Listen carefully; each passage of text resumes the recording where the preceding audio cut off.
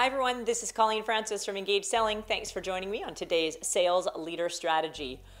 Over the last few months, as people have not been traveling in lockdown, there have been a lot of companies doing product training.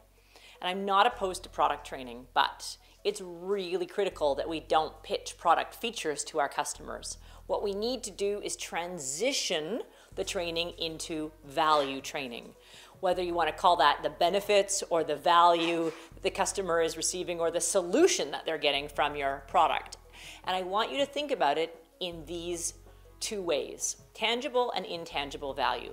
So the value that your product brings, the solution that it creates, is going to have both a tangible and an intangible benefit, right? The intangible might be reduced stress or improved employee morale or improved customer satisfaction. The tangible could be a 33% return on investment or a savings of $15,000. So we want to think about in terms of tangible, intangible. We also want you to think about value in terms of internal versus external, or maybe corporate versus personal.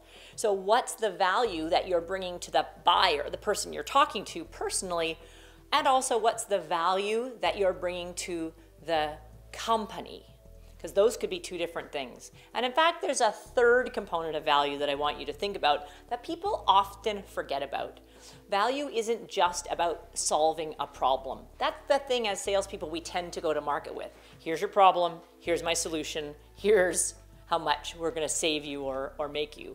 What we want also is to think about the positive side of that. What is the customer trying to gain?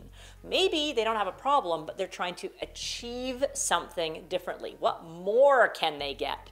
So if we think about solving problems, but also creating more, right? Leveraging something they're doing already, we have another access of value that you can use. So transition your conversations to value. What solution are you bringing to the customer and how do they benefit from it?